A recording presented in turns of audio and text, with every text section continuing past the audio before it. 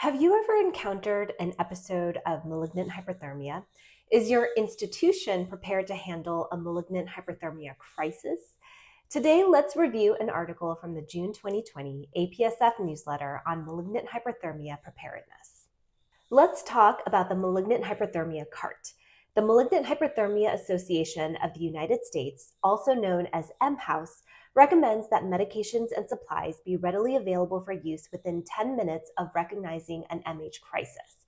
Even though the incidence of MH is rare, about 1 in 100,000 anesthetics, complications increase 1.6 times with every 30-minute delay in treatment.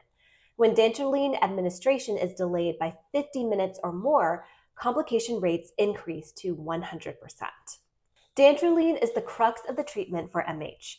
Ryanodex comes in a 250 milligram vial that requires reconstitution with 5 mL of sterile water.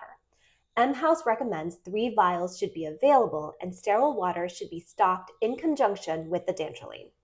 Other medications that should be stocked in the CART include sodium bicarbonate for severe acidemia and calcium, dextrose, and insulin for the treatment of hyperkalemia.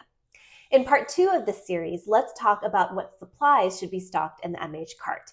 Stay tuned and don't forget to go to apsf.org to read the entire article.